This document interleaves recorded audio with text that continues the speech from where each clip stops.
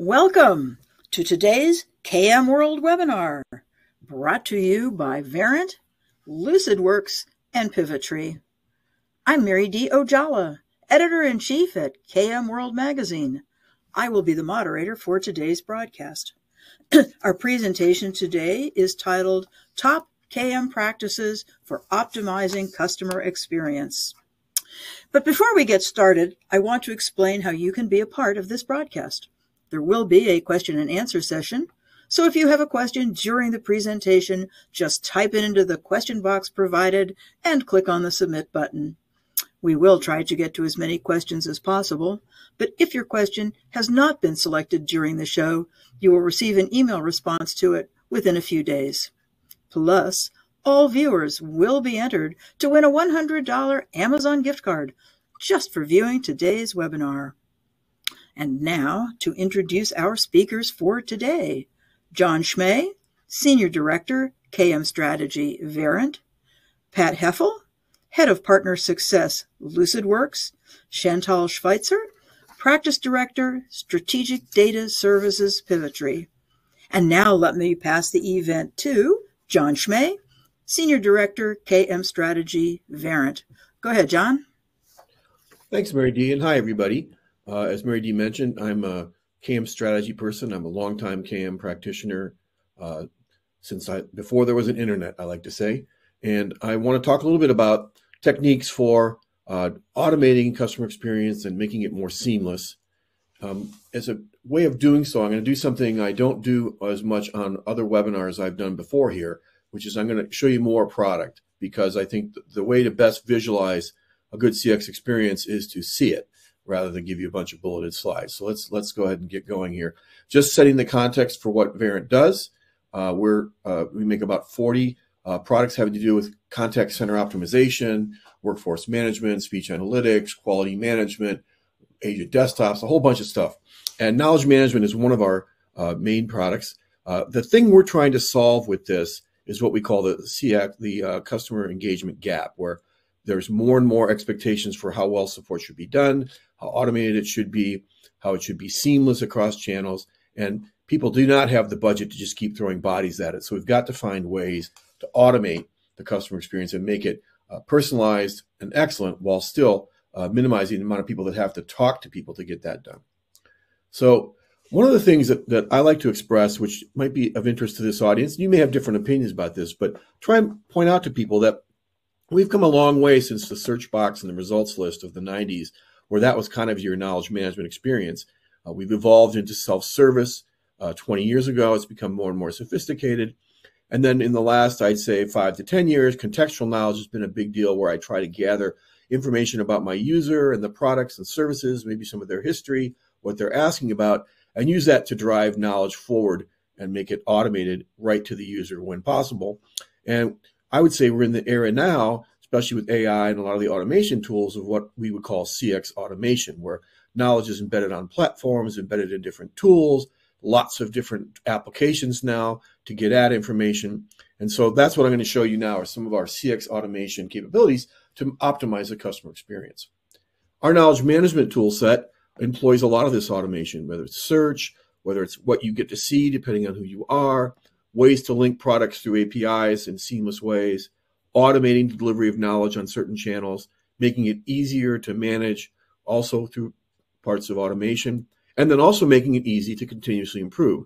Any of us who have done knowledge management understand that the continuous improvement is a key aspect of keeping knowledge up to date and keeping it relevant for your audience. So let's talk about these in a little more detail and show some examples. So search automation, in our view, has to do with a couple of things. One of the first ones is cognitive search, where the index is smart. It understands concepts from the user's query, can actually understand other words that might be relevant that weren't in the query, that are not just synonyms, and actually provides that information in real time, so that when the user asks a question or types a query, they get what they mean, not what they type. And because it's in the index, you don't have to do a lot of training sets or things like that. The minute you start putting knowledge in the knowledge base, you can generate relevant results. So that's a form of AI in the cognitive search model that allows for search automation to some degree, and also makes it more scalable and less maintenance required. Now, self-service can apply some of these same principles. As people are filling out forms or asking questions or doing interactions on your website, you can actually bring back answers while they're working to mitigate their need to actually ask the call center to get them through the process they're doing and make sure they have a good self-service experience, so they have the feeling that the organization is supporting them right alongside the process they're trying to do and helping them make sure they're successful and that they understand what they've done. So that's automated answers for self-service. And self-service in a contact center support world is often, usually, the preponderance of interactions. Nobody wakes up in the morning wanting to call support, right? So the more you can get the answers for yourself and the more that knowledge can come through to you automatically as you work, the better your experience will be. This is an example of an agent desktop. This is not Verint, it's Avaya. Most desktops for support have a similar configuration where on the left is something happening with the customer on the right. In this example, there's a chat coming in on a widget on the left with questions and interactions. On the right, the knowledge base has been integrated into this knowledge desktop. So as the agent's working on helping resolve the chat text is actually pumping into the knowledge base automatically, and they're getting answers that they can provide directly to the chat participant in real time. So this makes it easier for the agent to find the right answers. It makes sure the right content formatted the right way shows up on the chat channel, and also speeds this whole activity along so that these types of support agents can answer many, many more chats during the day and keep that channel really lively and meaningful for customers. So that's another CX improvement for the chat experience through assisted support automated on the back end with knowledge. Here's another interesting one for the support desktop itself. So for those of you that maybe have never seen a CRM system or an agent desktop, basically it's where support agents do their work, right? Work comes in, questions are posed, it's either from a call or some other channel, social media, chat, web, and their job is to figure out the answer to that question. Now, the way you can integrate this in an automated fashion has to do with how you can trigger knowledge based on what you're seeing in the case interaction, whether they're asking a question, they've done some interactions, more about the context of the question or the call that you can pump in. And so as the agent works, the knowledge panel begins to display information. And as the call evolves into whatever topic it needs to, the knowledge changes because the information passed to the knowledge base changes. So this information is coming from a live knowledge base curated by experts, kept up to date, and automatically triggered. And because it's coming from the knowledge base directly, if there are changes or updates to the content, they automatically change the results so that users see only the latest, greatest information. It's what we call a suggestion bot. It's the real-time desktop integration.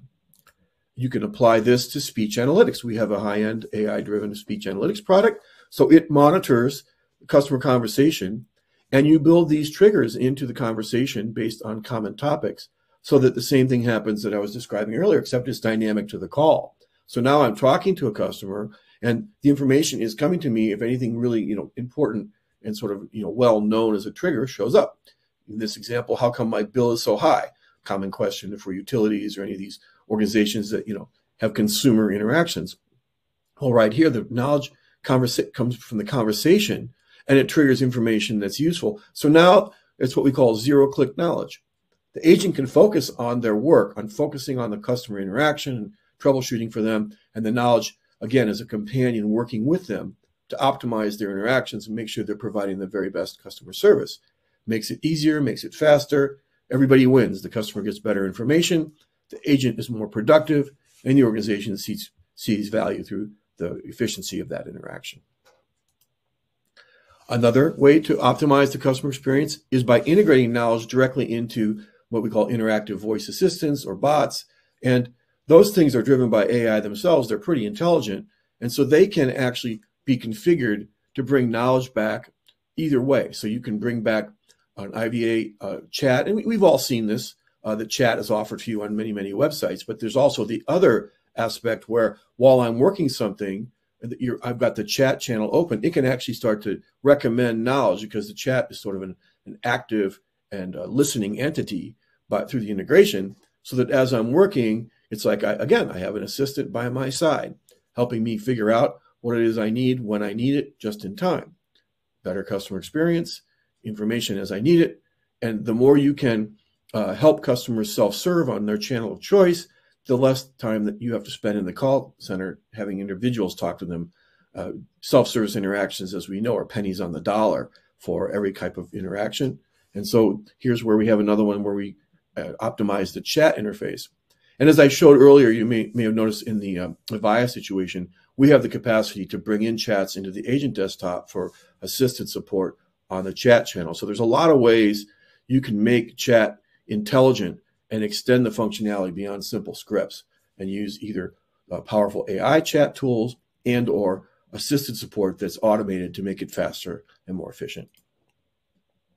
Here's another one that's been around for a fairly long time, but it's sort of getting a renaissance in, again, the proliferation of online tools and the interest in community for support. The idea that I have a community of people that want to use my product, they're passionate, enthusiastic about it, they can maybe answer each other's questions on community. But in cases where the organization wants to provide organizationally valid answers, well curated, and can listen to the community conversations, the knowledge base can provide information in the community thread. Knowledge, in our example here, can be folded into the community experience so that you can get information from other users, or if you want to look at the latest information on it, all that can be integrated so that whatever topic or thing you're researching can provide answers from both if you want to see them at the same time.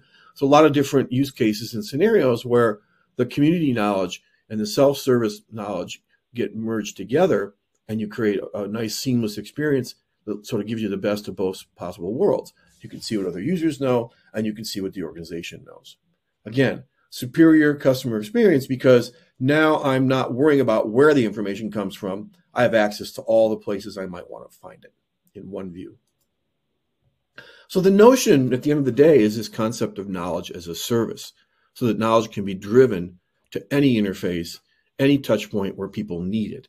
Can be done automatically, can be embedded in other functions, is context sensitive, so it can listen to what you're talking about, who you are, what you've done before. And then on the back end with knowledge management, we apply the classic techniques of entitling information, sectioning it for different audiences, maybe providing segments or predefined sections to make it easier to manage and show for different audiences. And there's authoring tools to let you push it in depending on the channel so that it's formatted right for the right channel. So there's a whole bunch of complementary features in the knowledge base, and all this exposure to these different channels means that knowledge now has more value as an asset across more channels and more interactions in the customer support and service organization. So knowledge as a service is a powerful concept when you can back it with all of these connections and all this intelligent automation. The last thing I want to touch on really briefly is this notion of continuous improvement. For this audience, we all know that continuous improvement is critical. Knowledge is not complete and it's never obsolete. So you're always changing it, you're always improving it, and you're only as good as the stuff you vend forward. And nobody has the time to look at all the information that evolves in their organization. They have to prioritize what's important, and they can start to measure the customer experience itself with the proper feedback. So we've developed these dashboarding capabilities that are a step ahead of just a separate BI tool. This is an enterprise data hub that pulls information from multiple channels, ingests it into one common set of parameters and data points, uses AI to organize it and vet it out in meaningful ways, and then creates this analytics dashboard. We call it engagement data, it's EDI. It's basically the engagement data insights, right? And this dashboard, dashboards always have a lot of different things on them. But the thing that's neat about this is you can use natural language to query this. Show me the number of calls on this topic that had high talk time. You can do that kind of a search here. And as a result, because the data is already pre-ingested, the reports are already available to you. You as a business manager just do not have to worry about running reports, what's in the report, figuring out the data points you need. You can craft that experience for yourself and for multiple business units across the organization. So you don't need to have some data expert that you supplicate to find the right data you need. You can go ahead and start integrating this. And the more channels you can ingest from your organization, maybe your call channels, your self-service channels, your knowledge channels, the more powerfully correlated reports you can generate, right? So there's a whole lot of interesting power and possibility in pulling this together. At the end of the day, knowledge is the oil that runs the engine through all these things. And so knowledge management, in our view, has become more important than ever because it's a key part of the interactions that we can vend out to these platforms and multi-channel capabilities.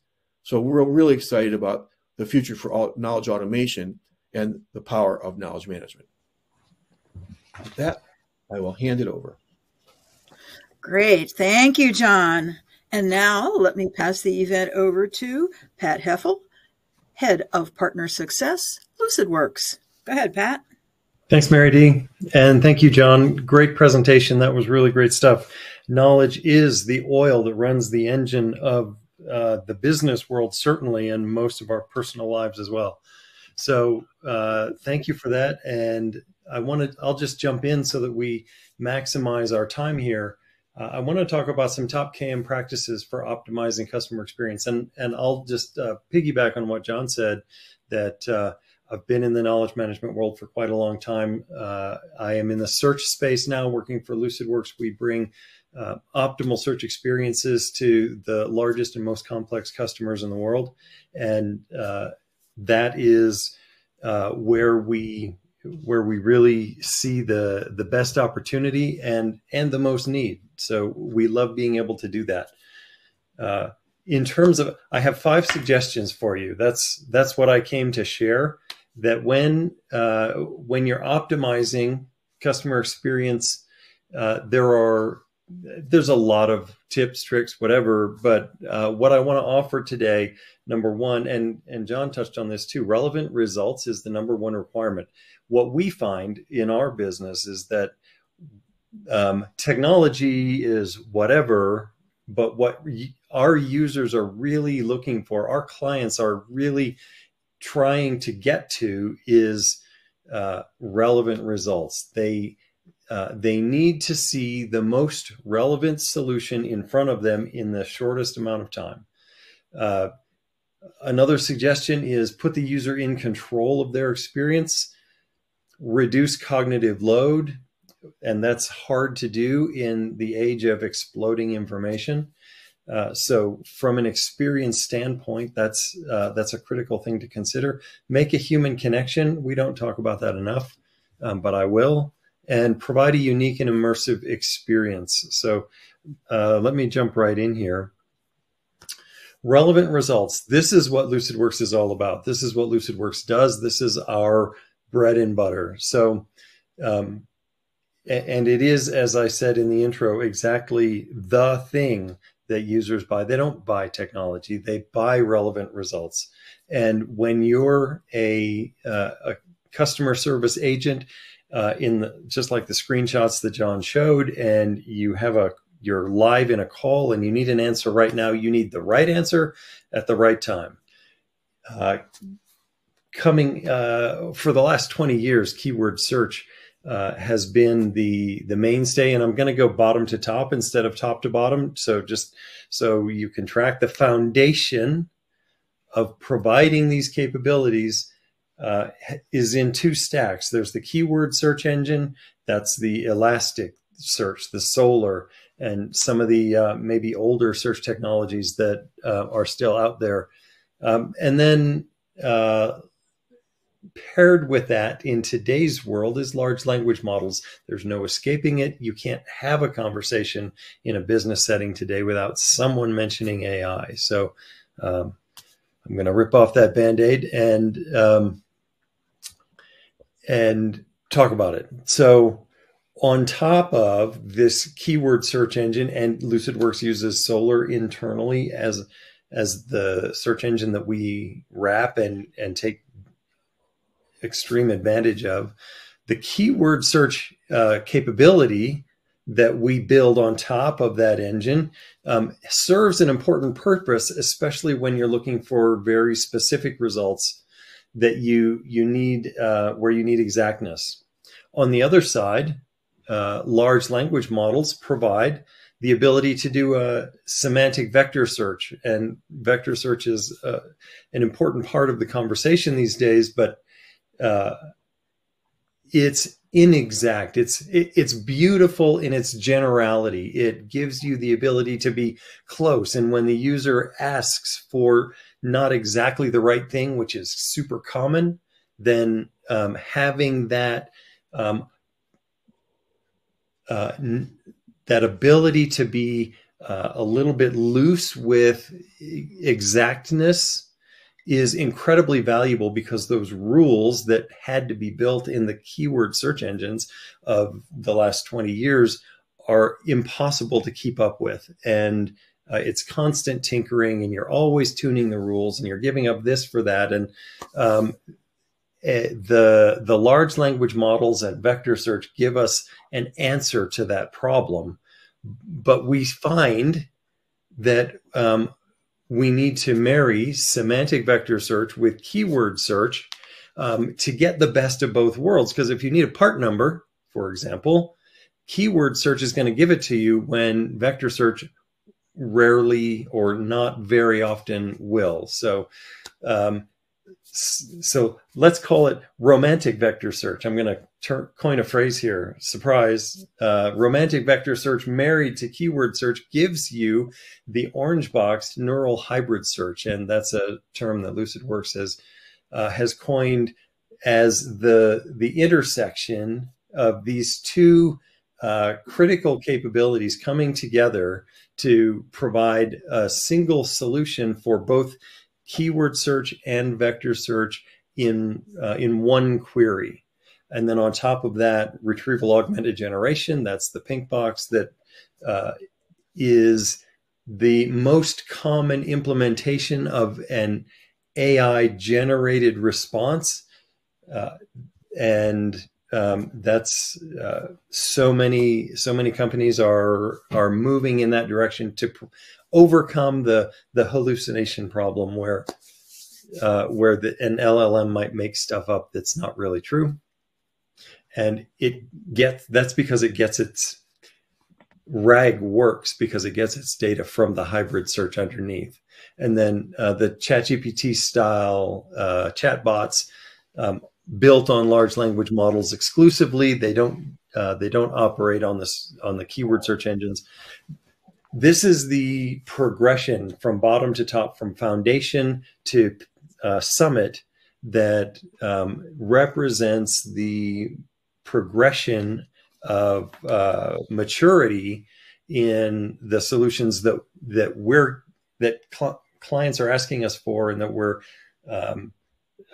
increasingly offering to our clients. So to give you another look at how this, another picture of how this works, this progression from left to right in lower maturity, and this actually aligns nicely to a slide that John had as well, where a single source keyword-based site search is your least mature, and we migrate through multiple sources, multiple data sources, into semantic vector search, into neural hybrid search, and then into generative AI and generated chat-like responses. This is the migration that search is taking in the industry today.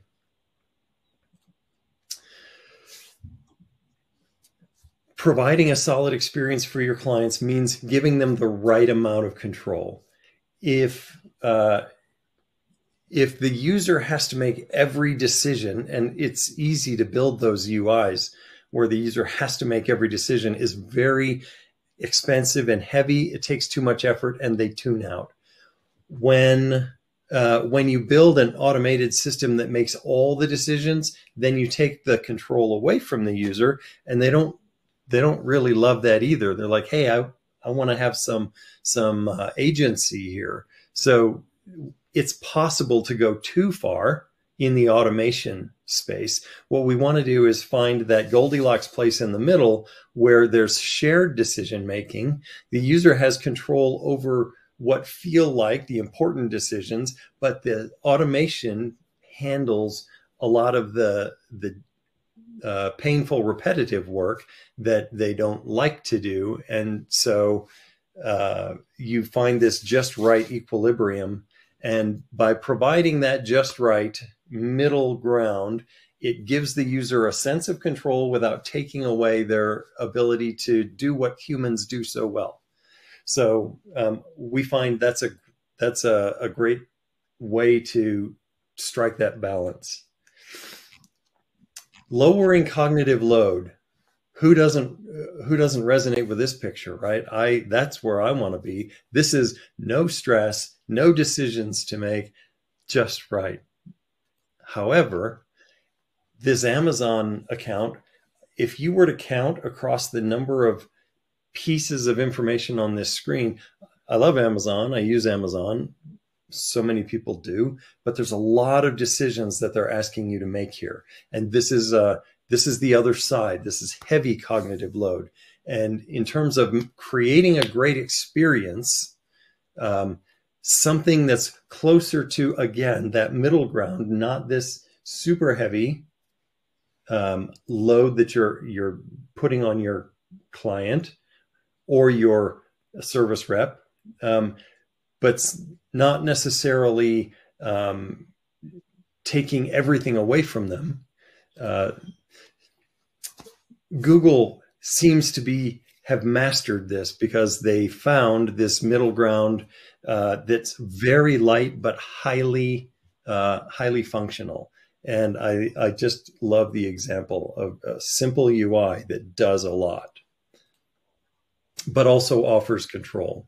So I want to touch just for a minute on human connection.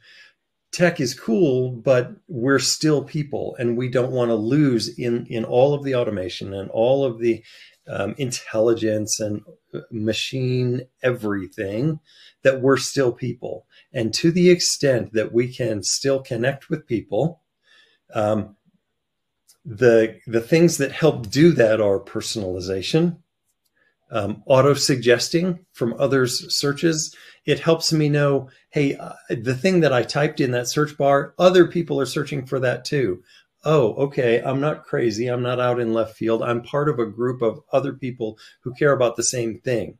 And whether it's your favorite sports team, or whether it's the lunch menu, or whether it's the sales report, knowing that you're not alone, there's a real connecting value there. In your experience, build an experience that uses their name. It's a connecting, human, identifying experience that allows you to feel seen. And that's really helpful. Use emotional language like thank you, good to see you, hi. Some form of your problem that you came to me with matters to me. It seems silly in some ways, but it's really not, because it creates this connection that creates a sense of safety and a sense of relatedness that keeps your customers coming back. And if you can, sprinkle in some humor. Brain science actually shows that there's a huge value in being able to reduce the stress by adding humor. It's fascinating research. Finally, this guy on the right is having an immersive experience. I'm not sure that's the kind of immersion that we're talking about, but unique, memorable, and surprising experiences are what stick in people's minds and make them go, wow, at least I remember it. Like this guy is going to remember his experience getting pushed into a pool. If you want to immerse and engage your users, research clearly shows that their experience with your environment needs to be unique, something not just vanilla. It needs to be surprising in a good way. Ideally, wow, that was an awesomely relevant search result I just got. And dramatize just a little bit with a story, which means providing and then solving a problem and wrapping it up in a way that that resonates with the user. So in summary, there are a lot of ways to optimize the customer experience. These suggestions about providing relevant results, first and foremost, always, give the users some control of their experience, reduce the cognitive load as much as you can, make a human connection, and provide a unique and immersive experience. Thanks so much for your time. I'm grateful for the opportunity. If you need to reach out to me, there's my contact information. Thanks so much. Thank you, Pat. That's great. Thanks so much. Now, let's pass the event to Chantal Schweitzer, Practice Director, Strategic Data Services, Pivotree. Go ahead, Chantal. All right. Thank you very much. Excited to be here. We're going to be focusing in on the product data aspect of KM and how importantly that affects your customer experience. We really want to make sure we're thinking about this from a frictionless commerce perspective. We want our customers to be able to find, buy, trust, get their products as quickly as possible. So when we're thinking about this, there's a whole ecosystem that really helps run your product data efficiently. And pieces of this include, what is your data strategy? What is your current state of your data? And where do you want to get to? And how do you get there? How do you plan out that program? Another key aspect, and for me as a taxonomist, the most important piece is taxonomy design. There are many different taxonomies that are used to describe your products and help organize your products for different purposes. The most commonly well-known one being the ones on your e-commerce sites. When you're shopping for a product on a specific site, you have a taxonomy that helps you navigate down to a specific set of products and then filters to even narrow that down further. That is our e-commerce taxonomy. That can't exist efficiently without your back-end attribution taxonomy, which helps you organize your category-specific attributes, which are designed as sets of schema within your taxonomy. A light bulb may have attributes to describe it, like lumens, voltage, color, temperature, where a ladder may have different attributes to describe it, like weight capacity and maximum expandable height and material. So all this needs to be organized in the back end efficiently to ensure that you have that clean product data. You then have classification. You need to make sure that your products are classified to these taxonomies correctly. And we want to make sure that data is normalized. So as you build out your SKUs, you have some standardization to make sure that pluralization, capitalization, UOMs, special characters are all being formatted consistently so your data is clean and consistent. There's product relationships that can help link products to each other and help build the cart, like required accessories and optional accessories. If you have a cell phone, you have a required accessory of the charging cord because you need it to operate your cell phone. But you may have an optional accessory of a case because it helps enhance the use of that cell phone. There's plenty of other ones out there like substitute products. If something has a long lead time or is out of stock, upsells, cross-sells, there's many different product relationships out there. And none of this can work without product data governance. Governance is a huge pillar of success when it comes to your data ecosystem. You have to have a strong governance with the three pillars of people, processes, and technology to help stand all of this up. So what does good product data look like? There's really 4 C's that need to be thought of as you're designing your product data strategy. You want your data to be complete, clean, consistent, and clear. If your data isn't complete and you have a lot of gaps in your data, that's going to cause a lot of downstream problems to your customer experience. If they are looking through filters for products and perhaps your ladder doesn't have weight capacity filled in, then that particular product is going to be invisible to that filter. And we want to make sure the customers can see all the products that may suit their particular need. We want to make sure the data is clean. And this is another thing that affects filters as well for that customer experience. When they're shopping for their products, they don't want to see a lot of duplicate values within their filters. And to ensure that doesn't happen, we need that data to be clean. We don't have extra spaces, duplicate values, and possibly different spellings of different terms. We want it to be clean. And that also goes with consistent. We want to make sure that the UOMs are being used efficiently. We don't want to see a 120 V, 120 VAC, 120 volts. We want to see simply one of those things, and we want those UOMs to be consistent across the product data set. And we want it to be clear. As a customer is looking through a list of products, we want those product descriptions to be very clear as to what they are, and also in the same consistent format, so people can scroll through those items very efficiently. And really, these are the best practices are these building blocks. We want to focus our attribution taxonomy on what we call isness. That's literally what the products are, not what they're applied to, not what brand they're associated with, what they are, because that's going to really drive that attribution sharedness across products effectively. We wanted to make sure it's mutually exclusive, that there is one logical location for each of your products within that taxonomy. And that's going to really help your internal customer experience as well. If we can streamline that item onboarding process and reduce the frustration for those who are trying to get these products onboarded, understand what data needs to be filled in for each product, and have it easy to classify, even using AI tools to help suggest what classification should be necessary, that can really help out. We want to make sure that we're avoiding ambiguity. This is a big one. We don't want junk drawer categories like other or miscellaneous within those data sets. And this applies both for that e-commerce taxonomy that a customer is going to be shopping and an attribution taxonomy that your internal customers are going to be classifying to. These often turn into big junk drawers, a big hodgepodge of different kinds of products that might lie within it that really have nothing to do with each other. And it really hurts, the customer experience is going to be hurt by this because they're not going to want to scroll through hundreds of items within this junk drawer. There's several other ones up there, but I'm going to keep on moving. There we go. So having product data, how does this help people out? How does this really create that frictionless customer experience? For our internal customers, for the people out there who are driving these sites, there's a lot of things that this is how the clean product data is going to help them out. It's going to increase revenue. If you have clean data, then the customers are going to appreciate that. They're going to have that very seamless experience, being able to find the products that they want to buy, the information about those products to give them a confident purchase decision. And after they get the products, if they need information on how to use it, being able to go back and find that data efficiently is going to give them an end-to-end really, really great experience. And that's what we want to do. And if they have it, they're going to keep coming back, and that's going to increase your revenue. Great product data is also going to enhance your recall and precision of your search tool. People don't always use the taxonomy. I'd even pretty much guess that they probably use search a little bit more. And having clean taxonomy categories, having clean attributes to describe your products with clean data values, all of that is going to drive better search results.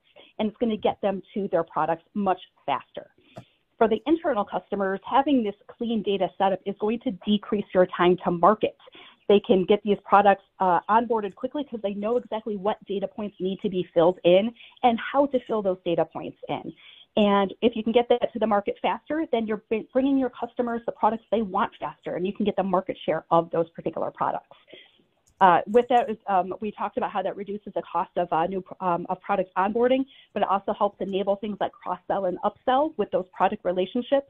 It helps people who, in the customer service sphere or the sales sphere, if they need specific pieces of information to help a customer out, having this data easily findable helps them do their job and do it much more efficiently, pleasing the customer much further. It's also going to provide an easier line of syndication. If you have multiple suppliers bringing you data, or if you need to send data down to multiple channels like the Amazons and the Walmarts and the eBays of the world, this will help that happen much more efficiently.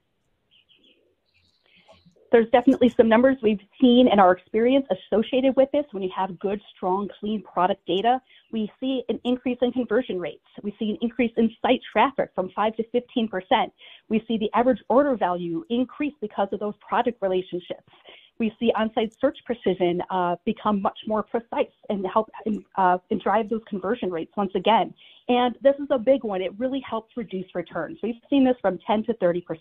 If the product data is there for the customer to make that confident purchasing decision, or leaving them with no questions, and they get the product that they expect to get and it solves their problem, they're going to be much less likely to return those products, which is a huge issue that a lot of companies have to deal with today, is how to bring those returns back and do it sustainably.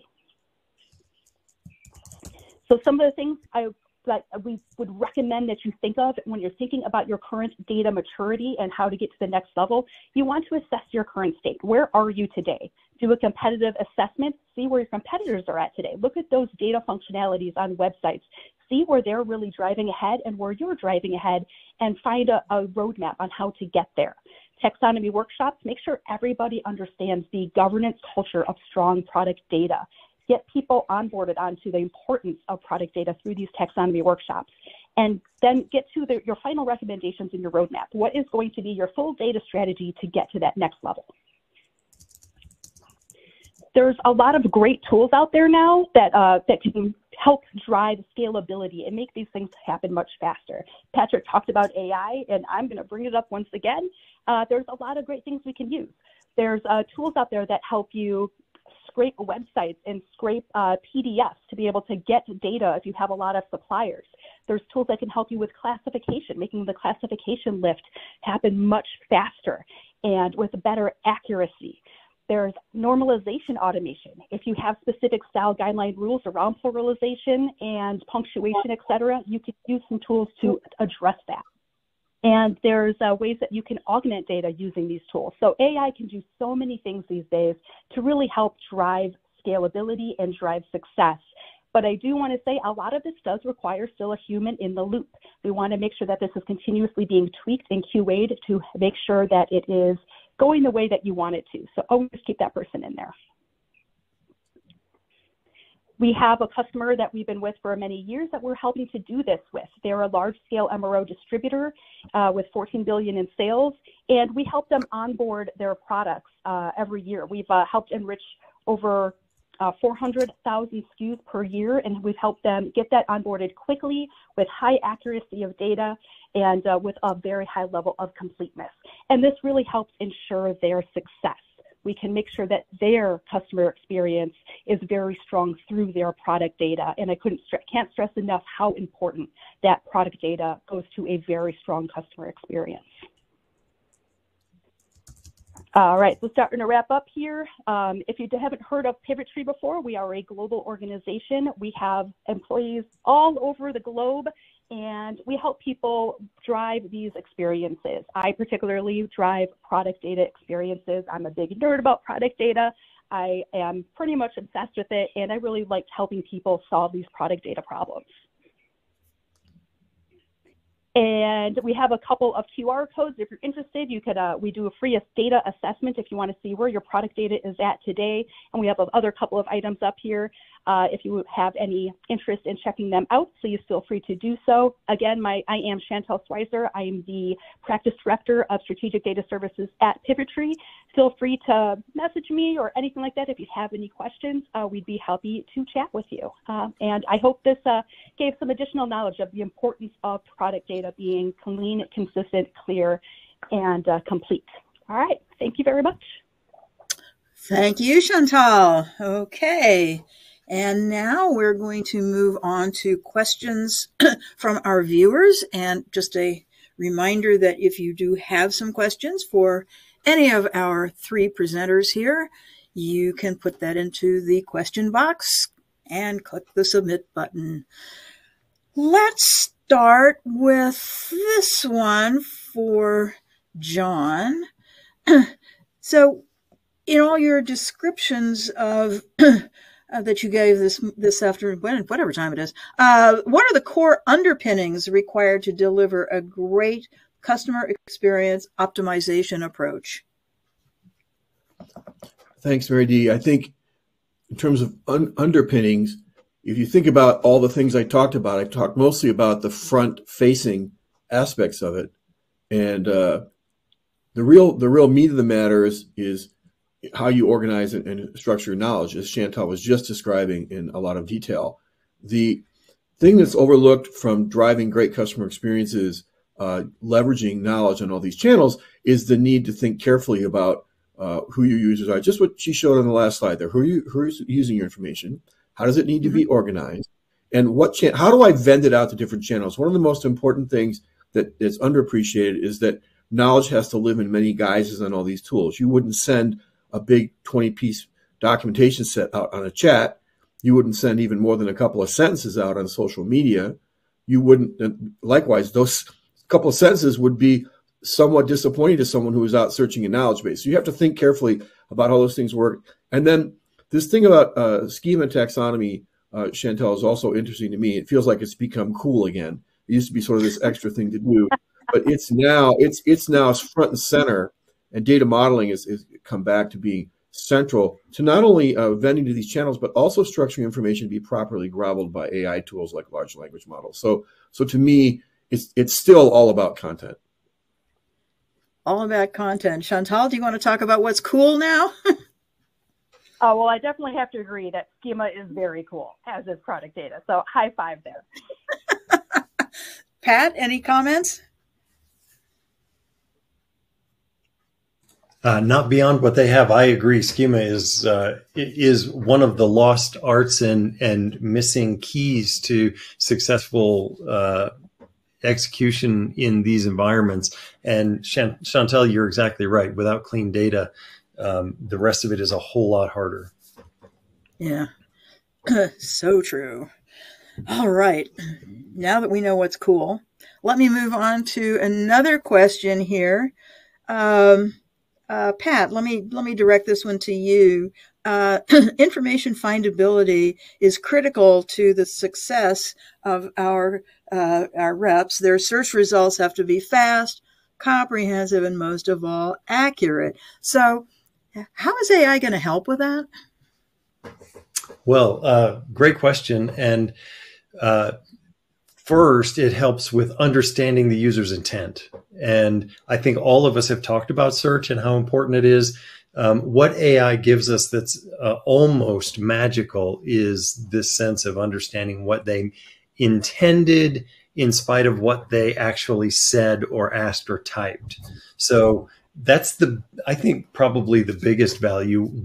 I've been involved in lots of different implementations where lots and lots of rules are written to decompose grammar and sentence structure and words and nouns and verbs and all this stuff to try and glean some sense of understanding. But AI, it's not free by any means, but it does help a lot to get at what the user was trying to say. Okay, then. Got another question here. Chantal, what different kinds of merchandising relationships are there to build AOV? And perhaps when you answer that, you'd also say what AOV stands for. That's average order value. So if, I was going to say that, and I was hoping I was correct. Nice. You got it. Yay. But really, it's like if you go to a product page, then usually you can see some additional product relationships, and you'll say like, oh, I'm like, I mentioned like that cell phone, like, oh, I'm buying the cell phone. Ooh, I really like that pop socket, or I really could use this cell phone holder to put in my car. And so you'll see these different items that can be used with your cell phone and say, yeah, I want to get that too. And you can throw that into your cart and order those as well. So that definitely helps to drive that up. And another part of it is I mentioned substitutions. If I'm going to buy this, I don't know, this curling iron, and I desperately need it because I have to go to a wedding tomorrow, but it's out of stock. What one can I get in place of it that is closest to what I want in stock and get it like today? So those types of things also help as well. And there's things like, let's see, if you have, let's say you're buying a printer or you have bought a printer, there's the consumable products that go with your printer, like the paper and the ink. So getting notifications in a timely fashion saying, hey, you bought this printer, you might need paper already again. Why don't you order some paper from our site? Kind of like also providing that personalized experience also helps drive that customer experience and also drives that average order value. Makes sense. With the substitution, one also hopes that if you've ordered the curling iron, they don't find as a substitution just an ordinary hairbrush. Yes, or something that's totally unrelated to hair care. You have to make sure the algorithm is working properly. For sure. Yeah, I've heard some really funny stories about online grocery shopping where the substitutions have been not at all related to the original order item. Oh gosh, I believe that. You do sort of wonder about the algorithms at times. Like, oh yeah, no kidding. And with all the allergies and everything out there, that'd be a really risky place to be playing that game. You're right. It would be indeed.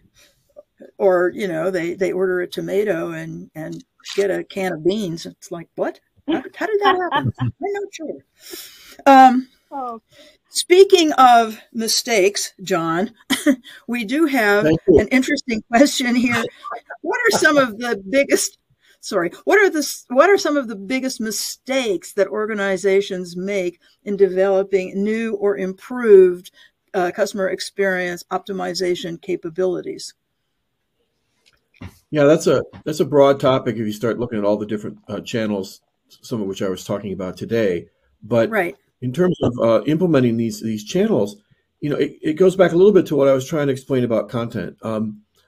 We've become really enamored of our tools and toys around AI and auto-generated information, and rightly so. There's a lot of really exciting things going on, but the one of the biggest mistakes, and Pat alluded to it towards the end of his presentation about trying to identify what's going to really drive success when you're searching, is that we get too enamored of the structures of what these tools do, and don't keep it simple sometimes on how we try to vend stuff out. Back to your example from the supermarket, right? Someone needs to attend to what people really want and not just stand up the technology in an excited way. So I'll give you one example of ill-considered interactions. So we have a product that listens, like I said earlier, listens to speech interactions and can trigger suggestions automatically while someone's working. Well, if you don't attend to what types of questions you want the automated speech to listen for, and on the other side, that we had a particular customer that didn't really sort of hand-waved at that and picked really general topics for the speech to listen to. And then the other side, instead of vending out tailored information for that set of questions, happen to be about complaints, they just sent a bunch of big documentation sets. So now this poor agent is getting this thing triggered every other minute because it's got so much stuff it's listening for. And then as a reward, they're getting pushed all these documentation sets. You can imagine how excited they were about that. So you've got to think through the marriage of automation and content in any of these tools, including AI. I mean, I was joking before we got on the call with you guys about, how many customers are now asking AI to automatically generate my content so I don't have to do it anymore, right? That there's a lazy man's approach to all this stuff where you don't slow down and think about exactly what kind of customer experience you want to vend up from each of these tools and take the 80-20 rule. 80% of your stuff can be managed with 20% of your information if you think carefully about what people mostly ask about. It doesn't mean you won't get through to the more sophisticated scenarios later, but please, let's walk before we can run and not get too far ahead of ourselves. Chat is a great example. Chat was going to save the world about 5 years ago, and 40% of all chat implementations failed because people did not think about how shallow those interactions could be if you set the wrong expectations with the customers about what they could do on chat. Another example. Yeah, expectations, I would think, would be pretty important. I don't know. Pat, did you want to weigh in on any of that in terms of mistakes? They are many and varied, but John and Chantel really hit a number of them. So I think no, I'll let that go. Oh, okay. All righty. Chantal, this is a question. This is an interesting question about value. Does the value of data affect both B2B and B2C in the same way? I'd say it affects them the same way, but they use it for different things. So like when I think of a B2B company, like we're thinking about these manufacturers, and they have to send a lot of data to downstream channels. They may have an e-commerce site. They might be very dependent on like the Amazons and the Grangers and the eBays of the world to sell their products for them. And in those cases, the completeness of the data becomes a lot more, like it's 10 times even more important than it was even for them, because now they're competing against market share with the other suppliers that are selling similar products. So if they're selling like bearings on Amazon, and they're missing a lot of data for like the different bearing sizes and bearing dimensions, while their competitor is sending complete information, both in the filters, the competitor is going to have the edge, and then like in those comparison sheets, the competitor is going to have the edge. So that's really where that starts to affect them, and making sure that data gets downstream effectively. When it comes to B2C, a lot of these B2C sites are distributors trying to collect the data from all these suppliers, and a lot of times their big lift is getting the data from the suppliers and getting it in a way that they can clean and organize it at a scalable pace. Because if they have like 3,000 suppliers and they're onboarding like a couple thousand products like a month, and they're getting it in all these different formats, the lift to normalize that data and try to get it into your system in clean fashion is is really big, and it's a tough job to try to make happen efficiently. Yeah. I'm assuming, Chantal, that would also be an issue for the taxonomist because they may be describing things in different ways. So true. Yeah, they can be describing, like using different terms, and like regionality is like a big piece of this, as well as industry standard terms. Like I live in Wisconsin, so we refer to water fountains as bubblers. But if I put that on a national site, there would be people like, a bubbler, is that like a fountain for my front yard? Is this a bubble machine that I give to my kids? They wouldn't really know. So having that terminology and trying to master that always a fun one. And the taxonomists, they'll also be getting terms in different ways, different attributes to describe the products from all their different suppliers, and they're going to be in charge of governing all that data coming in. So not just the values, but yeah, like you said, that the different taxonomical terms, the different attribute terms. They have a lot to juggle with all of that data set. Well, bubbler, I have now learned something about Wisconsin that I did not know. So thank you for that. Pat, here's a question for you. Sure. The human connection that our human customer service reps offer is really important for our brand. Are you saying that computers can replace that? I am not, and I hope it never happens, although, the world is suggesting that might be a possibility, that we all get replaced. But the truth is, it's going to be a long, long time before that the liveness of a human connection is indistinguishable from what a computer can do. And I hope it never happens, honestly, because I guess liveness is an important way to describe what a human can bring, and creativity as well, to think, gosh, what's an outside the box solution to this problem that's not the same solution everybody gets who's in this sort of broad category of problem space. Being able to have that empathetic, interactive, connected, relational experience between a person who represents the brand and the frustrated or challenged caller who's really struggling with whatever the product is. That connection is what really forms those relationships that create stickiness between the customer and the product manufacturer, distributor, whatever, that makes that relationship valuable over time. So that's how I would answer that.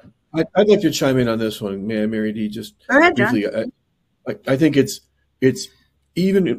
critical to understand that when I was in a call center, we used to say a customer calls to express an opinion about their problem. They don't actually know they know what they want, but the customer service agents have to negotiate that with the language and the expectations the customer is using, and then broker the right solution against a combination of resources, interactions, offerings. So there's no way we're going to automate that, nor should we. As Pat was just saying, they serve an invaluable role here. And I'll give you one quick example about that.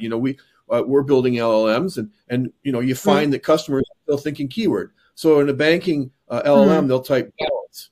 So now what's the LLM going to do with that, right? So we can't just assume that end users are along for the game of providing these rich AI enabling experiences. And so there's a fair amount of negotiation and decision making that we're never going to replace with machines. That's my view.